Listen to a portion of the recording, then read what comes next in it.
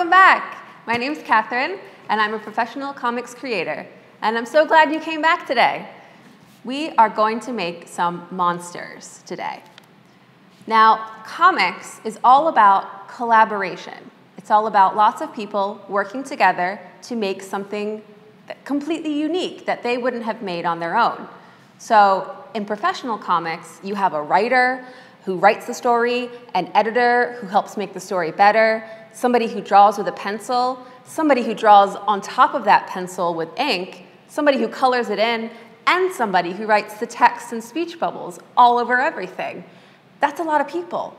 But with all of their creativity and talent, they make something that's bigger than the sum of their parts. So today, we're going to collaborate. Last time, we made ourselves. We introduced ourselves, and maybe we thought about our superpowers. Well, we need somebody to fight against, right? We need a monster. So let's make monsters together. Step 1. Take your piece of paper, and we're going to fold it into 3 parts like you would a letter. So maybe the teacher can help, but I like to fold up and then fold again. 3 equal parts. Great. So in this top part, I want you to draw a head, whatever kind of head you want. In this example, I decided to draw a cat. You could draw a happy head, you could draw a bus driver, you could draw a coffee cup, whatever kind of head you think would be interesting. I'm going to draw a coffee cup because coffee is extremely important to me.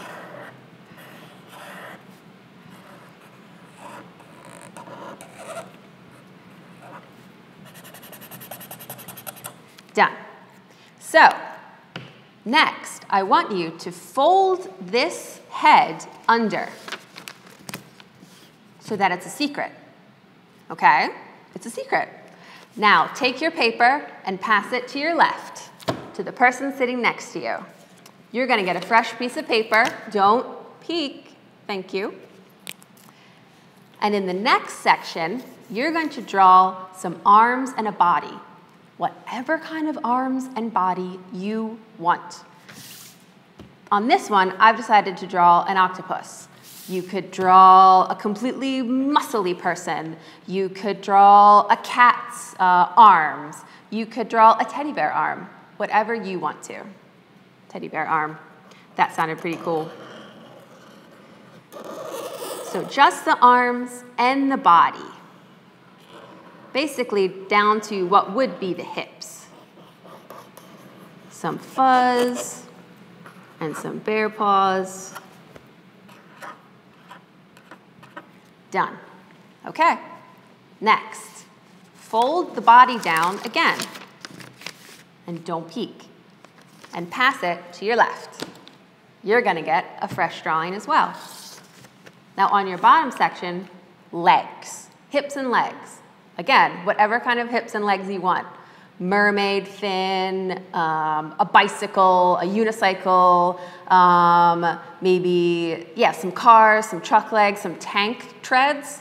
I think I'm going to do that. So, whatever kind of legs and feet and hips you want to draw.